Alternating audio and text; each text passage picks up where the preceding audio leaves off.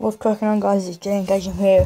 Today I'm going to be showing you three things, three hints and tricks for Pokemon games at the moment. Well, actually, four things.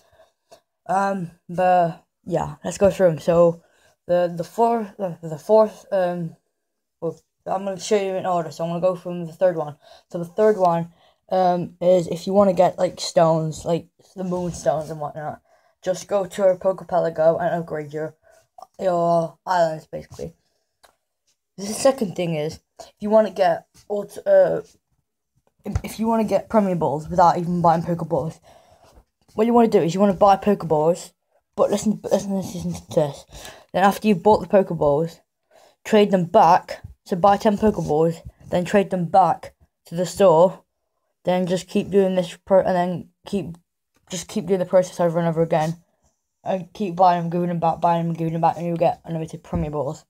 Also, if you want to get any Pokemon you want, this is the next thing. If you want to get any Pokemon you want, depending if it's a mythical, put in the region exclusive for your game. So if you're playing Pokemon Moon, put in Alolan Sandslash.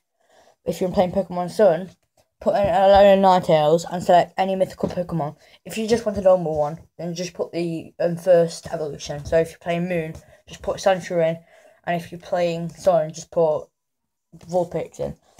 And the last hint is if you want to get loads of legendaries without trading others' legendaries, as well as not trading through the GTS, all you need to do is, say you've got XY or Mega Ruby Sapphire, what you want to do is start the game up, catch all the legendaries in the game, then transfer them into Pokemon Bank, into the bank, and then just save the game, then delete all your data in the Pokemon game, not Pokemon Bank, but the game.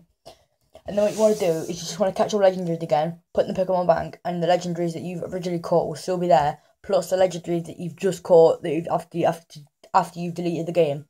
So basically, you're going to get all the legendaries you want over and over again, and just keep repeating this process, and you will get unlimited legendaries and just keep putting them into the game.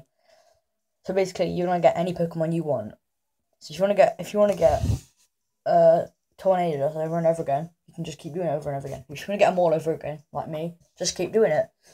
So that's a hint. If you want to find some more hints, go on check out my website, Poketips and Tricks.